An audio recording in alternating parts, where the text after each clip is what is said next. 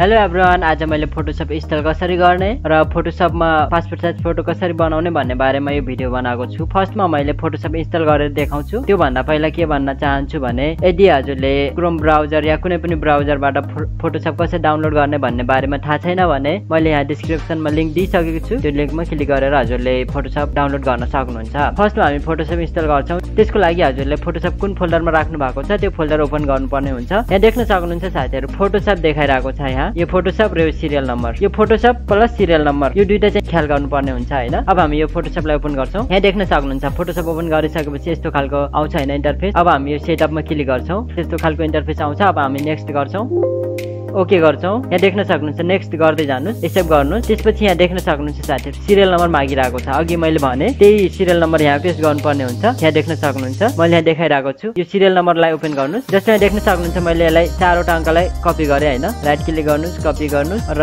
यहाँ गएर पेस्ट गर्नुपर्ने हुन्छ। जस्तो यहाँ देख्न सक्नुहुन्छ यहाँ मैले पेस्ट गरे। अब यसमा पनि त्यस्तै गरी अर्को वाला सिरियल नम्बर गराउनु पर्ने हुन्छ। यसलाई पनि कपी गर्नुस्।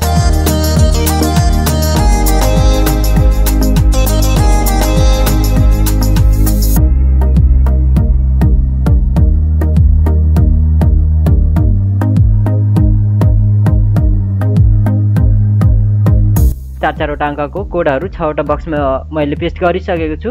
अब हामी नेक्स्ट गर्छौं। यहाँ देख्न सक्नुहुन्छ अब यहाँ परमिसन माग्छ। यहाँ यस गर्नुस्, नेक्स्ट गर्नुस्, नेक्स्ट गर्दै जानुस् है। यहाँ देख्न सक्नुहुन्छ अब हाम्रो यहाँ देख्न सक्नुहुन्छ साथीहरु फोटोशप इन्स्टल भइरहेको छ। यसरी हजुरले फोटोशप इन्स्टल गर्न सक्नुहुन्छ। एकछिन टाइम लिन्छ हैन, त्यसपछि इन्स्टल हुन्छ। यहाँ देख्न सक्नुहुन्छ साथीहरु हाम्रो फिनिश भन्ने अप्सन आइसकेको छ। यसको मतलब हाम्रो फोटोशप इन्स्टल भइसक्यो। अब हामीले यसलाई फिनिश गर्छौं। अब यहाँ कोडहरु दिएको छ, यो हजुरले पढ्न सक्नुहुन्छ, नत्र भने मैले यसलाई अफ गरे। अब यहाँ रिफ्रेश गर्नुस् एकचोटी हैन। विन्डोजमा गएर यहाँ देख्न सक्नुहुन्छ हाम्रो एडोब फोटोशप इन्स्टल भइसकेको छ। अब हामी यसलाई ओपन गरेर युज गर्न सक्छौं। अब हामी चाहिँ फोटोशपमा पासपोर्ट साइज फोटो कसरी बनाउने भन्ने बारेमा अब सिक्छौं हैन। हाम्रो फोटोशप ओपन भइरहेको छ।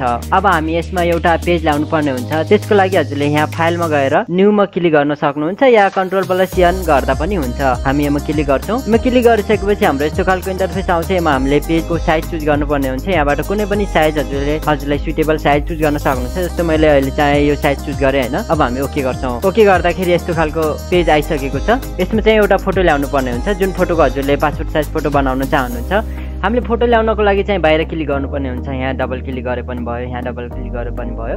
सो त्यसको लागि चाहिँ ब्याकग्राउन्ड कलरफुल हुनुपर्ने हुन्छ, जुन हामीलाई ब्याकग्राउन्ड चेन्ज गर्दाखेरि सजिलो होस् भनेर। जस्तो इक्जाम्पलको लागि मैले एउटा फोटो ल्याइरहेको छु है। यहाँ देख्न सक्नुहुन्छ मैले यो फोटो चुज गरे है। यहाँ देख्न सक्नुहुन्छ मेरो फोटो आइसकेको छ। यसको ब्याकग्राउन्ड चाहिँ रेड कलरको मात्रै छ, जुन मलाई ब्याकग्राउन्ड चेन्ज गर्दाखेरि सजिलो हुन्छ भनेर मैले यो रेड कलर ब्याकग्राउन्ड भएको फोटो चुज गरेको छु। त्यो भन्दा पहिला म के भन्न चाहन्छु भनेपछि यी टुल्सहरु देख्न सक्नुहुन्छ हैन। यी टुल्सहरुको बारेमा बुझ्न चाहनुहुन्छ भने मैले अलरेडी भिडियो बनाइसकेको छु। माथि देखाएको आई बटनमा क्लिक गरेर हजुरले हेर्न सक्नुहुन्छ। त्यसपछि अब हामी यी रेड कलरलाई हामीले ब्लू बनाउन चाहन्छु या हजुरले जुनसुकै कलर राख्न सक्नुहुन्छ। जस्तो मैले यो रेड कलरलाई ब्लू बनाउन चाहे। त्यसको लागि यो मुभ टुल हो, यो चाहिँ ब्याकग्राउन्ड टुल हो। हामी यो ब्याकग्राउन्ड टुललाई चुज गर्छौं। यहाँ देख्न सक्नुहुन्छ मैले यो ब्याकग्राउन्ड टुललाई चुज गरे हैन। अब यो यहाँ रेड कलरमा क्लिक गर्नुस्। यो सिलेक्ट भइसक्यो। सिलेक्ट भइसकेपछि यहाँ देख्न सक्नुहुन्छ साथीहरु यहाँ व्हाइट कलरको छ हैन। व्हाइट कलरको लागि चाहिँ हामी यहाँ कलर राख्न सक्छौं। यदि माथि कलर राख्नुहुन्छ भने हजुरले Alt+Delete क्लिक गर्दाखेरि चेन्ज हुन्छ र यसको डाउनमा कलर राख्नुहुन्छ भने Ctrl+Delete गर्दाखेरि चेन्ज हुन्छ।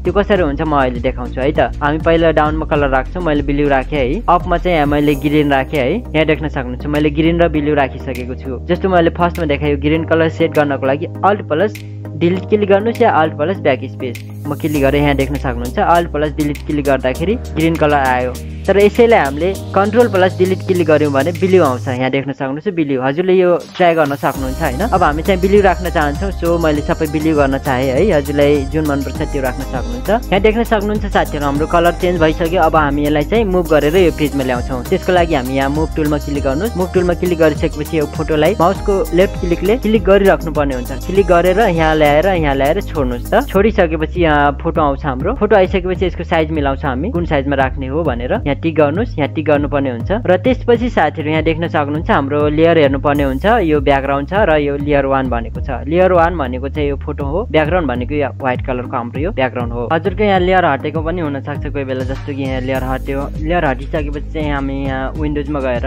चाहिँ यहाँ विन्डोजमा गइसकेपछि यहाँ चाहिँ लेयरमा टिक लगाउनु भयो भने यो लेयर आउँछ है। यहाँ गएर हामीले लेयर खोज्न सक्छौं। कोही बेला नहुन पनि सक्छ। अब त्यसपछि हामी यो फोटोलाई हामीले कपी गर्छौं। कपी गर्नको लागि हामीले Alt+Shift क्लिक गर्नुपर्ने पर्ने हुन्छ अल्ट प्लस शिफ्ट क्लिक गर्नुस् र माउसको लेफ्ट क्लिक गरेर यसलाई सार्नुस् सारेपछि यहाँ फोटो कपी हुन्छ नेक्स्ट फेरि त्यस्तै गरी अल्ट प्लस शिफ्ट क्लिक गर्नुस् र यसलाई सार्नुस् अल्ट प्लस शिफ्ट क्लिक गरेर सार्नुस् र यसमा माउसको लेफ्ट क्लिक गर्नुस् यो सार्दाखेरि चाहिँ माउसको लेफ्ट क्लिक गरिराख्नु पर्छ है त क्लिक गरिराख्नु पर्छ र फोटो सारिसकेपछि चाहिँ फेरि लेफ्ट क्लिक नै एकचोटि क्लिक गर्नुपर्ने हुन्छ यति सारिसकेपछि अब हामी एउटा एउटा गर्दाखेरि त टाइम लस हुन्छ त्यसको लागि हामी चाहिँ यो पुरै चारवटा फोटो नै एकमुष्ट रूपमा सार्दा सजिलो हुन्छ सो त्यसको लागि हाम्रो सर्टकट की छ है र त्यो भन्दा सुरुमा यहाँ देख्न सक्नुहुन्छ यो लेयरहरू छ यो ब्याकग्राउन्ड लेयर भएको हैन मैले अघि नै भनिसके र लेयर 1 को कपी 2 कपी 3 भनेको छ यी कपीहरू चाहिँ यहाँ फोटोको नेमहरू हो है जस्तै यो फोटो क्लिक गर्नुभयो भने लेयर 1 मा आउँछ यो फोटो क्लिक गर्नुभयो भने लेयर 1 को कपीमा आयो हैन अब यस्तै गरी हजुरले जुनसुकै फोटोहरू हेर्न सक्नुहुन्छ अब हामी यो चारवटालाई एकमुष्ट रूपमा जोइन गराउनको लागि यहाँ लास्ट लेयरमा क्लिक गर्नुपर्ने हुन्छ यहाँ लास्ट लेयरमा क्लिक गर्नुस् त यो लास्ट लेयर हो हाम्रो हैन यसमा क्लिक गरिसकेपछि कन्ट्रोल प्लस ई क्लिक गर्नुस् कन्ट्रोल प्लस ई क्लिक गरिसकेपछि यीहरु चाहिँ एउटामा जोइन हुन्छ कन्ट्रोल प्लस ई क्लिक गर्नुस् यहाँ देख्न सक्नुहुन्छ हाम्रो जोइन भयो फेरि कन्ट्रोल प्लस ई फेरि जोइन भयो फेरि कन्ट्रोल प्लस ई फेरि जोइन भयो यति गरिसकेपछि हामीले चाहिँ ब्याकग्राउन्डलाई एउटैमा जोइन गर्नु हुँदैन किनभने ब्याकग्राउन्डलाई गाँस्यौं भनेपछि हाम्रो ब्याकग्राउन्ड पनि सर्छ ब्याकग्राउन्डलाई गाँस्दैनौ लेयरहरूलाई चाहिँ गाँस्छौं हाम्रो लेयरहरू चारवटा लेयरहरू एउटैमा बनिसक्यो अब हामी अल्ट प्लस शिफ्ट क्लिक गरेर फेरि चारवटालाई हामी सँगै कपी गर्न सक्छौं यस्तरी हजुरले कपी गर्न सक्नुहुन्छ अब फेरि हामी चारवटालाई अब फेरि हामी दुईटा चारवटा चारवटालाई एउटै लेयरमा गाँस्नको लागि कन्ट्रोल प्लस ई क्लिक गर्छौं फेरि यहाँ गाँस्यौं यहाँ देख्नुस् त यहाँ गाँसिसक्यो फेरि अहिले अल्ट प्लस शिफ्ट गरेर हामी माउसको लेफ्ट क्लिक गरेर कपी गर्छौं यहाँ लेफ्ट क्लिक गरेरै मिलाउँछौं है अब फेरि हामी 8 वटा भयो हैन 8 वटाको दुईटा लेयर भयो यो दुईटा लेयरलाई फेरि एउटैमा गाँस्छौं कन्ट्रोल प्लस ई क्लिक गर्छौं फेरि अल्ट प्लस शिफ्ट गरेर यसलाई कपी गर्छौं यसरी हजुरले फोटो एडिट गर्न सक्नुहुन्छ I mean passport size photo बनाउन सक्नुहुन्छ यसबाट 100 200 जतिवटा पनि बनाउन सक्नुहुन्छ साथीहरु हस् त साथीहरु अहिलेलाई भिडियो यति नै भिडियो मन पर्यो भने लाइक गर्नुस् मन परेन भने डिसलाइक गर्नुस् र सब्स्क्राइबमा क्लिक गरी बेल आइकनमा अल क्लिक गर्न नबिर्सनु होला र साथीहरुलाई शेयर गर्न चाहनुहुन्छ भने शेयरमा क्लिक गरी शेयर गर्न सक्नुहुन्छ